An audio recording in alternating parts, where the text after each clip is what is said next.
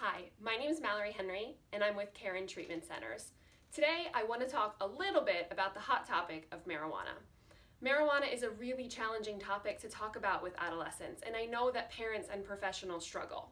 But one tip I have for you is that you can start with what we know. One thing we know is that THC levels, and THC is the euphoric producing substance within marijuana, has increased over time. So let me give you some examples. In the 1970s, THC content averaged about 1.5% in flower marijuana, when flower marijuana is what adults traditionally think of when they think of marijuana.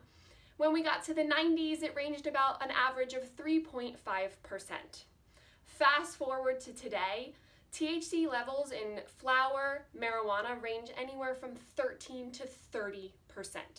When you factor in THC concentrates, which are very popular right now, especially in states that have recreational marijuana, which is basically pure THC extracted from marijuana, you can get 30 to 90% THC.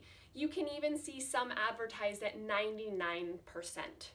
That is a totally different substance than what you might think of when you think of marijuana. Let me give you an example I use sometimes with adolescents that can be really, really helpful. It's like comparing a 1970s Volkswagen Beetle to a 2020 turbocharged Volkswagen Beetle.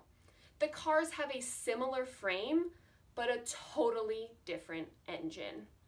I hope that little tip is helpful for you. If you'd like to learn more, Caron Treatment Centers offers free digital learning courses. They are all self-paced and on our website.